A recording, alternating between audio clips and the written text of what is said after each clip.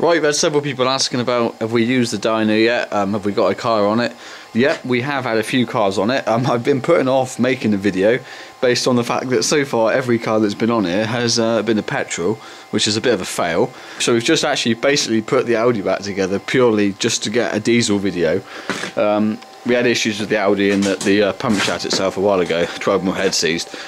So I've had to rebuild that, and we had a few teething issues, so it's haven't been opened up at all yet. The pump, in fact, I haven't really ran it yet. It's just been put on. It hasn't been out this workshop since it's been put back together. So see, I've just bolted the extractor on the wall, which is kind of the next little phase I'm working on at the moment. We've had a few cars in here now, and obviously it's not really a great idea having cars in here running at all, let alone on load, with no exhaust extraction. And a pipe out the window is certainly not really adequate. It was good enough to test it, but we did actually have a gas analyzer in here while we were doing it, and the carbon monoxide levels, although sort of remain safe, do start to creep up. So we definitely want to get this exhaust extraction sorted ASAP, so that we don't have to worry about that. We have actually fitted a gas, carbon monoxide and a various other thing alarm on the wall. It's a monitor and an alarm just in case we do have any issues. So we've bolted it to the wall basically with some fire cement between to seal it up. So it shoots at the back of the wall, and then obviously we'll have an intake pipe on the side here, a flexible steel or aluminium tube, which will then be hooked up to the vehicle. Slightly bigger VFD for this one, that's a larger motor, so I just need to strip this one back and wire this in, get the 240 side of it wired in, and then we'll be able to test it out. Okay, in the previous video I showed the extractor fan that we're going to be using to extract the exhaust fumes. I've got that all wired up now. I've had a few people asking about these VFDs, what they're for and how they work. Well, how they work is quite technical, and to be honest with you, I don't fully understand myself, although I've got a fairly good idea. But that's fairly irrelevant anyway. Basically, the reason we're running these, here on the farm we've only got single phase electricity, so 240 volt single phase here in the UK. Now obviously we could have three-phase installed, but it'll cost a lot of money and we don't really have much need for it. It would certainly cost a lot more to do than what we could ever justify. So for the few three-phase applications we use these variable frequency drives. Now we've got two different ones here. They look different. They're both Chinese Huangyang units. They're fairly generic. They're the ones you see on eBay. I know several people that have ran them. They seem to work okay. They don't seem to give a lot of trouble. They're a lot cheaper obviously than the mainstream expensive stuff, so we'll see how they last really. I was told to try and overrate them and then they'll probably find they're fine. So we've got a 2.5 kilowatt one on the right that's running the water pump, and a 4 kilowatt one on the left that's running the fan.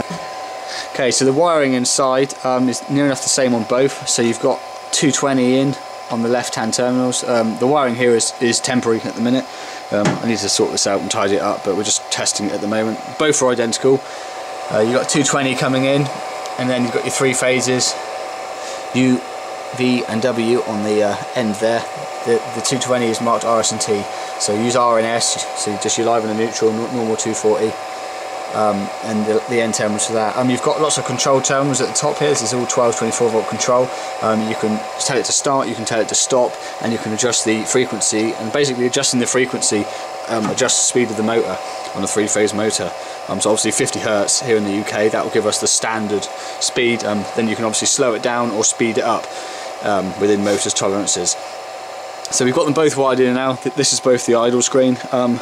In the long run I'd like to be able to connect the control in, probably to the computer, so when you start a run, so for example you turn the dyno on, it would ramp up to say, well, the water pump would ramp up because you want that running all the time.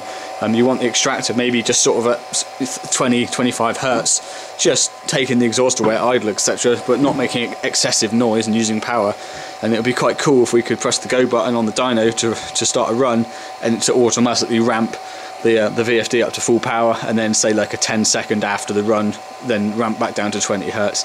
But that's something in the future to look at. For a minute I've just set each one up. I think there's like 200 and something configuration settings on these units.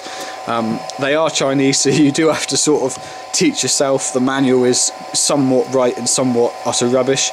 They are fairly simple to operate. You just keep tapping the program button, which will then take you into the that one's actually locked. Hang on, we'll do this one.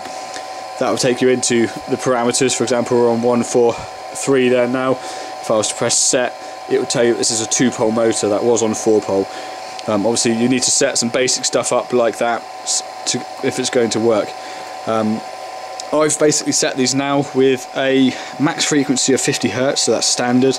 They're both 2-pole motors, and I've put a 3-second ramp and up and ramp down on the water pump. It's only a small water pump. I've put a 5-second ramp up on the extractor fan, and it's an 11-second ramp down, just so that it doesn't use excessive current to slow it down, because it's a huge metal impeller and it takes a fair bit of stopping actually. By doing that, you can press the green button and the red button and they will start and stop all by themselves.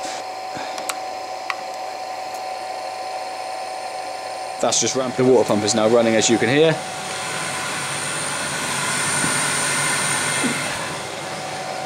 And then the same on the extractor fan.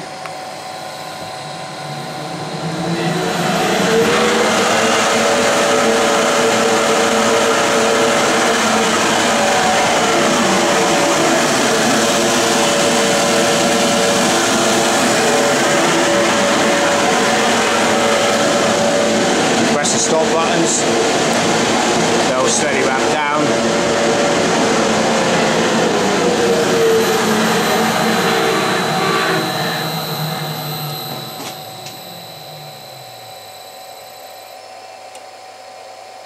And then they come to a halt again.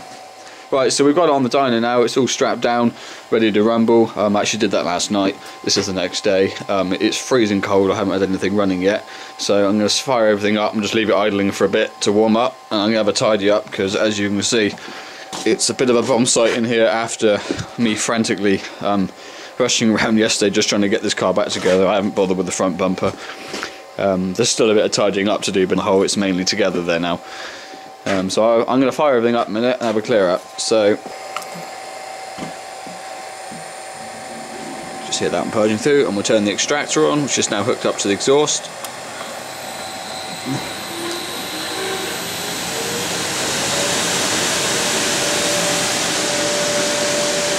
And we'll see if the car will fire up, and we'll just leave it idle to warm up a bit.